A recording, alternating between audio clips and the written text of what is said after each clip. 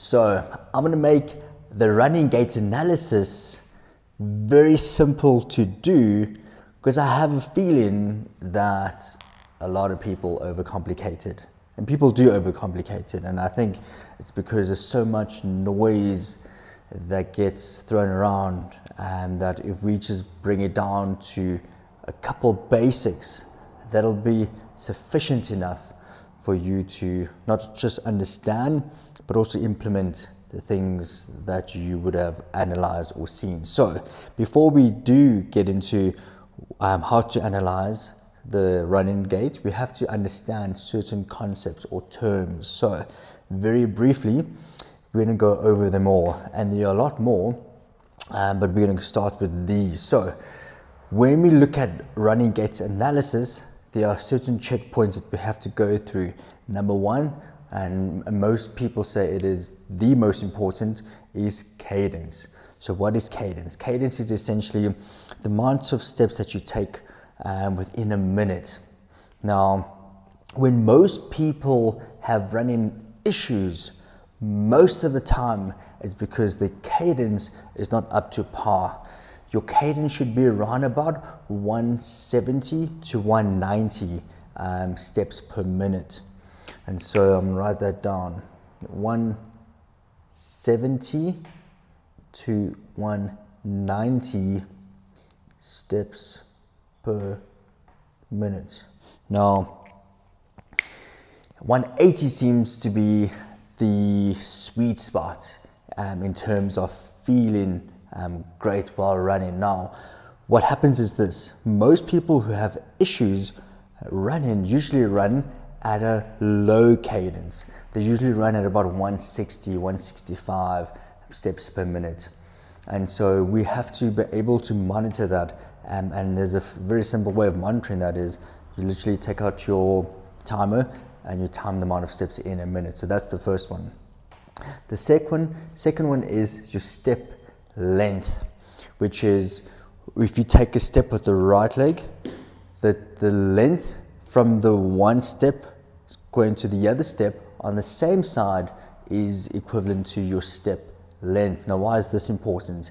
If your step length is too much, meaning that you're overstriding in terms of your step length, most people usually have too much of a step length. They overstride, and that is equally terrible for the body, because that puts undue stress on the body, on the system. So you don't want to overstride.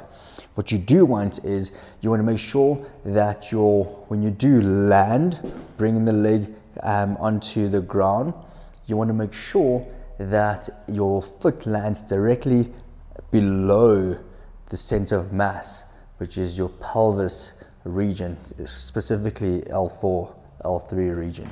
So you want to make sure that your leg lands directly underneath your center of mass when you're running. So if you overstride, if you have too much of a long step length, it's going to cause your leg to go forward ahead of your center of mass, which then causes this undue stress on the body. Next is contact time, which is the amount of time that you are in contact to the ground.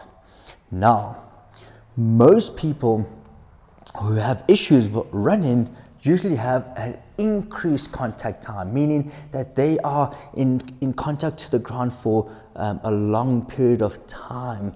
What happens is there's this increase in stress on the joints when there's an increase in contact time. The joints stiffen more, and as a result, you develop these aches and pains. So you will want to limit the amount of contact time. Then the next is the flight time. So if it's contact time, which is contact on the ground, flight time is the opposite. That is the amount of air time that you have, the amount of time that you're in the air. Flight time is also indicative of the amount of bounce that you have in the air. Now, we want to eliminate the amount of flight time, which is you in the air in this vertical action.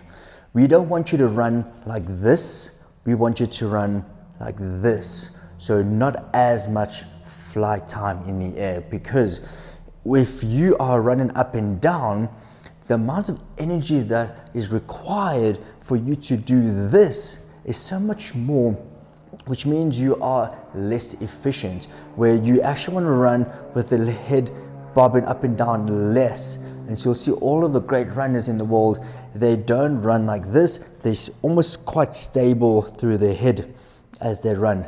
And so you want to eliminate this amount of action. And then lastly, the pelvis height. And this is also very similar to flight time, in that you don't want your pelvis to be moving up and down while you're running. You want it to be relatively stable as you're running. So the next checkpoint that we're going to have a look at is pelvic obliquity.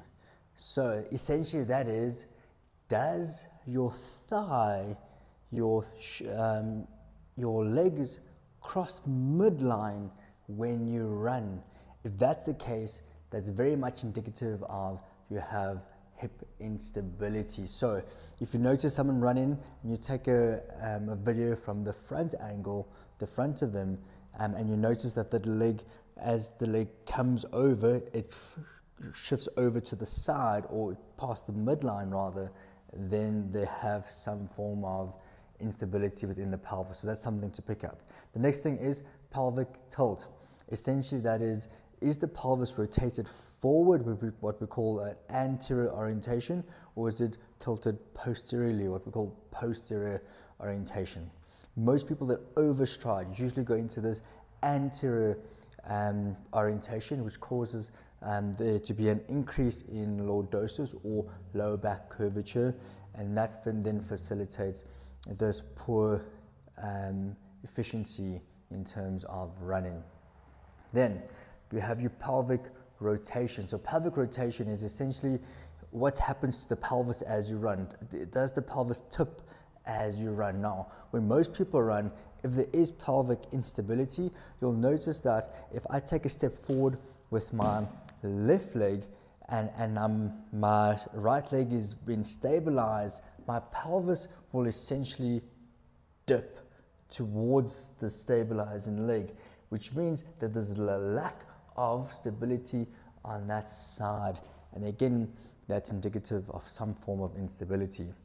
The next one is knee angle. Now, knee angle is essentially when you are landing, what happens to the knee joint. There should be a bend in the knee, there should be a soft knee as you land.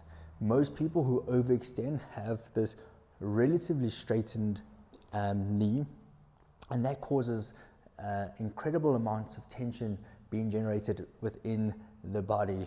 And so you don't want to have quite a stiff knee, you want to have a gentle, soft knee. 40 to 60 degree bend of the knee is what is usually recommended. However, more so it's important to have a gentle knee bend.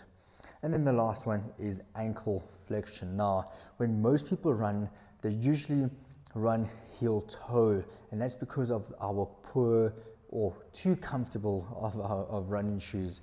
When we run, we generally run heel toe because of this the softening of the heel.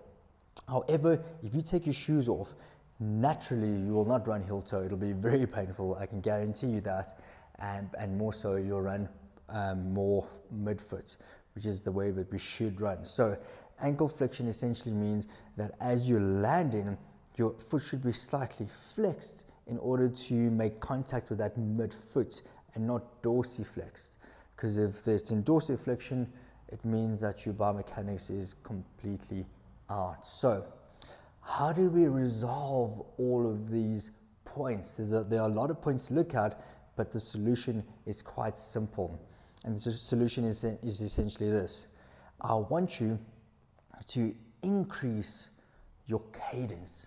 You see, if you're running less than 180 roughly, and you have this insufficiency in running, you have back pain, knee pain, foot pain while running, I definitely want you to start to increase your cadence. What that does, it will start to resolve a lot of these issues that we already have. So, and what's quite important is you want to increase your cadence by only 5 to 10%, nothing more. Because the minute you increase it too much, the body actually starts to break down.